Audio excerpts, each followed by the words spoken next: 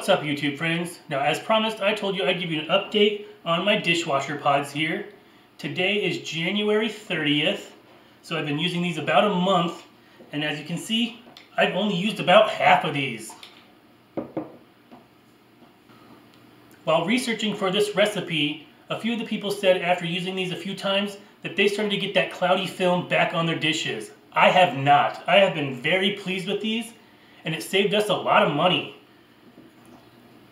Now, if you remember from my video, I used novelty ice cube trays for my molds, and I had these little orange slices, some lemon halves, these apples, and these stars.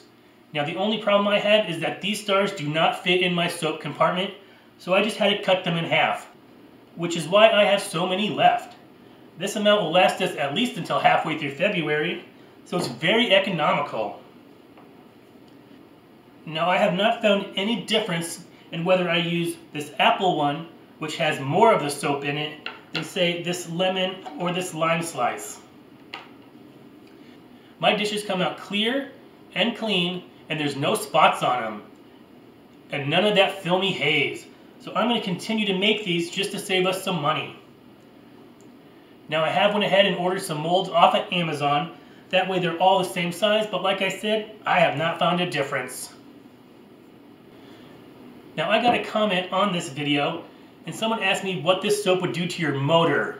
Nothing. I don't see how the soap will affect your motor at all. And then she asked what it's going to do to your screen in your dishwasher and your drain. My opinion, clean it. This is all natural stuff that I'm using here, so I don't think it's going to hurt your dishwasher at all. Now, as far as voiding your warranty by using this soap, I have no idea. So on to the next project here. These are my tomato plants. As you can see, they all sprouted. I planted these on the 19th. Today is the 30th, so it's been about a week and a half. So now I'm just going to bring you in a little closer, and I'll show you how I'm going to thin these out.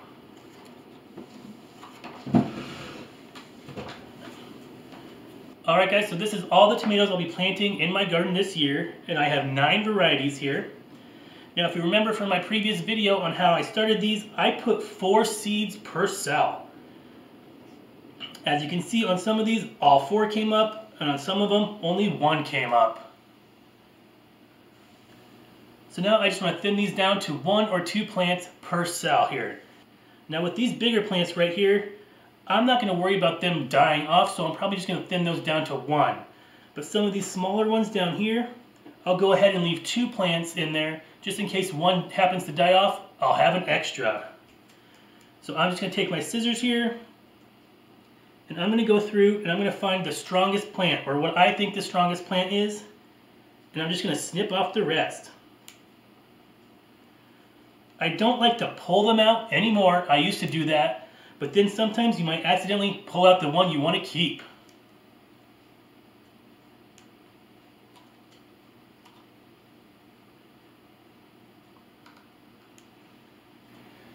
Now, I used to feel really bad when I'd go through here and trim out my plants.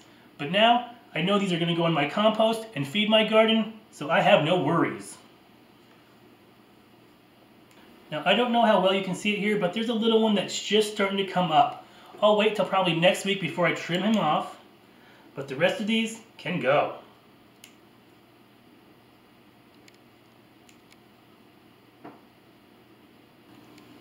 Alright, so as you can see, I went ahead and I thinned all these out to 1. This number 15, I'm not quite sure what it is, I forgot, but they're pretty small, so I left 2 plants in there. Now I'm just going to do the same thing with these other plants.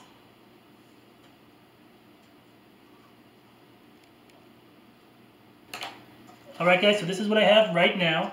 I thinned them out to 1, and then these ones I just left 2, just in case one happens to die. Now my tomatoes always come up fast. My peppers, not so fast. I'll go ahead and I'll show you an update of those over by the window. Alright guys, as you can see, my pepper plants are doing okay. Some of them, all of the seeds have come up already that I planted, and some of them haven't even sprouted yet, like this one right here. But that's okay.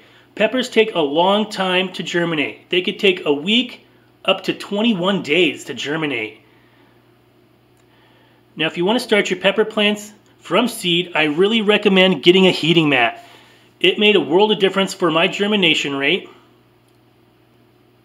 So probably in the next couple weeks, I'll go ahead and I'll thin out my pepper plants the same way I did my tomato plants.